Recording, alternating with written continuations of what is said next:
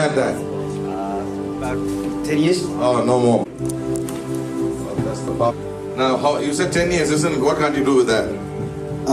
After the accident, I couldn't do any lifting or bending. Lifting or bending, huh?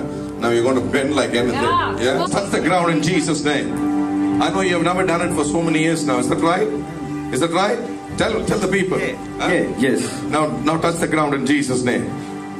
He's just blinking. Oh, look at him, baby. Come on now. Come on, somebody. Oh, you didn't believe it, isn't it? He didn't believe that he will get it so quick. Yeah. That's why he was reacting that much. You never thought so, isn't it? Huh? Because he knew how painful it was. Yeah. He's still in the shock now. Absolutely, yes. I haven't bent down like that. Really? Wow. Come on, people. Bend down, brother. Brother, make the devil man. Make the devil. Come on, someone look at him. Come on now.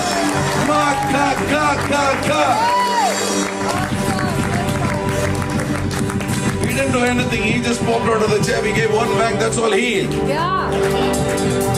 10 years of thing gone, and the healing that he wanted came back. Awesome. Amen. Praise God. Yeah. He's still under shock now. Thank you. You're from Australia or?